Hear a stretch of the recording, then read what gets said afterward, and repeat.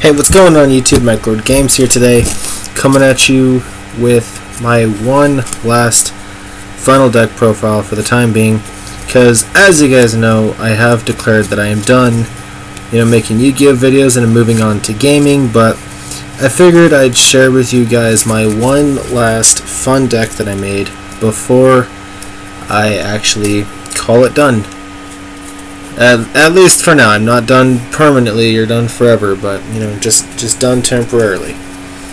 So this deck is a very fun rank 3 deck. It's pretty consistent, and just get into the deck profile. It's really fun. 3 Gilasaurus. It's for special summon power. Note that he does allow your opponent to special summon a monster out of the graveyard as well if you use this. But if you use this on the first turn, they don't exactly have a target to be able to summon, so it's kind of just like free special summons all day long. We are running 3 Marauding Captain, because Marauding Captain can special summon any level 4 or lower monster, which allows you to rank 3 with this deck.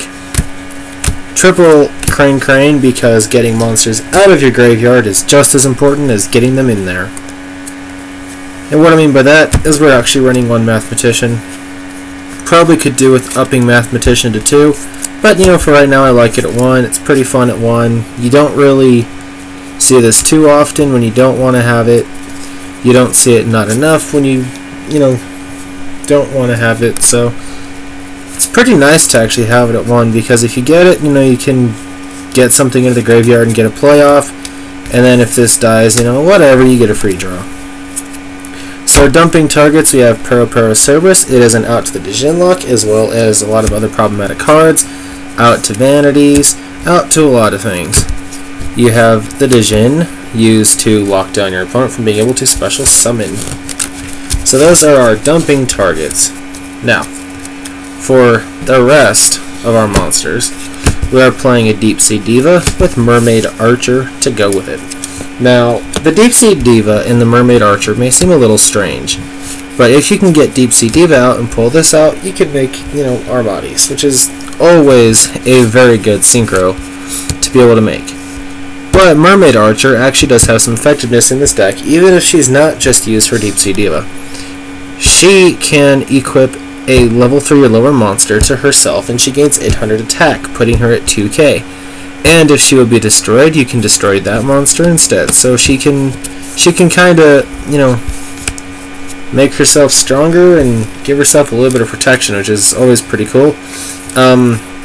Currently 1 copy of Gorz, although I want to up it to 2 because Gorz is amazing and is a very good, strong monster that people just don't expect to see. So I want to up Gorz to 2, possibly even 3. Currently Power Giant, because I don't have another Gorz, but Power Giant actually is pretty interesting. If you use if you have Dijin or Pero in your hand, you can just go Power Giant, ditch one of these 2 into the graveyard to special summon Power Giant as a 2200 level 3 beat stick monster. It becomes level 3, and then you could use that to, XCs with the other level 3s. We are playing Destiny Hero Doomlord. This guy is an out to many problematic cards that you simply just can't get over. If you can't get over a monster in a turn, but you really need an out to something, this guy is a searchable out to the Dijin Lock. It is a searchable out to a lot of problems. And then we are running 2 Necros of Colossus, because we want to Dijin Lock as much as possible, and this deck can actually abuse the Dijin Lock quite well. For spells, we have 2 Necros Cycle to be able to get that Dijin Lock off. Very important that we do. You could actually up this to 3 and just continuously play over Colossus's effect. That's always something you can do. Triple Rhoda, because being able to search out your Mist Valley, your Marauding Captain... Wait, why did I just say Mist Valley? Colossus, your D-Hero, Doomlord, or your Marauding Captains.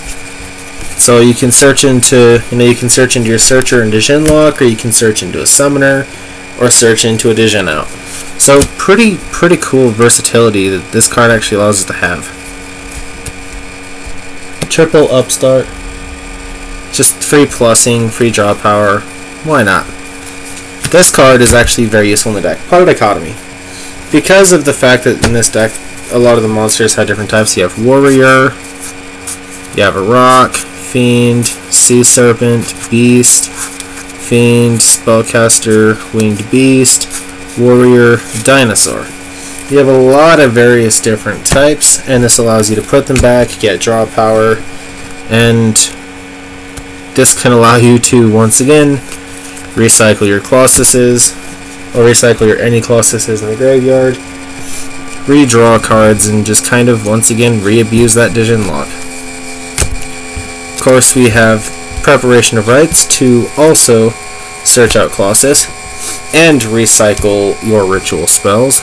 So this would allow, well, this alleviates the fact of you being able to actually use 3 of the Necros cycle, because this can recycle it and basically give you 3 uses. Just pretty cool. And the fact that this can also search a monster from the, will search out one of the monsters from the deck, is also very beneficial. Foolish Burial for dumping one of your 2 targets. This is why we don't need another Mathematician, is because Foolish Burial does exist. We are playing 2 Infernal Reckless Summons. Infernal Reckless Summon just allows you to go ape shit with this deck. It would force, like, you can just special summon one of these guys, Infernal Reckless off them, summon, you know, get Marauding Captain into that, Infernal Reckless Summon 3 Gilosauruses, summon them off of Crane. This gives you a lot of playability with this card. This just allows the deck to have so much speed and so much sacking power, and honestly it can set up a load of plays for Prohkagaming, it can set up a load of plays in general and give you a lot of speed. 2 main deck MST because back row hurts this, may up MST to 3, not sure. Raigeki obviously for Dijin outs, Darkpole for Dijin outs, Book of Moon for Dijin outs, and then for our 1 trap, Vanity's Emptiness. So, this deck is a rank 3 varying control deck. You don't really set a lot of cards in this, and that's why Gorz is very good. Gorz at 3 in this deck would be fantastic to have. But as of right now, there really wouldn't be a lot of room to fit in a third Gorz, although I would definitely love to do that. So, for our extra deck, we have 1 Armadis, because you're only ever going to synchro once in this deck. Although you, well, yeah, you technically would only synchro once in this deck, and obviously the best card to synchro with would be Armadis. Mech-equipped Engineer. This card is absolutely really good. Leviathan Dragon is pretty much staple, outstanding monster. Soul of Silver Mountain, a very good card to have in the deck due to the fact that you have Marauding Captain, Gilosaurus, and Crane that are all Earth. You have Pero Cerberus, that's an Earth. So you can take advantage of being able to play Soul of Silver Mountain. I do have Levier the Sea Dragon. This is what allows you to just constantly over-abuse the Dijin. Just banish the Dijin to summon the Colossus, bring it back, overlay, detach, do it again. Make another Dijin lock. We have, of course, Acid Golem, Giga Brilliant to make your monster stronger, Tempo. I am trying out Humming, Fortune Tune, Battle Cruiser Dianthes, currently Melody, Miserhythm, and 2 Zenmains. Alucard is a very good choice in this deck because Alucard allows you to, pop back row, which is good in this deck, just I don't have one. Also, you could try a Dante the Burning Abyss to try to get some mill power, though I would not necessarily recommend it due to the fact that the deck is already fast enough with all of its spells, and you don't really want to be wasting spells if you don't have to. And you wouldn't have any targets to be able to recycle with Dante, so it'd be a pretty bad idea. So guys, let me know what you think of this deck profile. It is a really fun deck. It is really consistent and it's a lot of fun to play. It's versatile, it's fast. I can't really say anything negative about this deck. I did recently play the variant with a lot of back row instead of speed, and the back row variant did pretty well, but this version just does a lot better and performs a lot smoother and performs better when you need it to, and then you don't have to worry about things like Denko Sekka, because you know, that being a card in the meta or being just used in a lot of decks in general is always a problematic card to deal with. And when you're running a lot of back row, Denko Sekka isn't really good to run into. So I completely changed the deck to where it's all spells, all speed, and it's fantastic. It really is. So like I said, let me know what you guys think about this deck in the comments down below.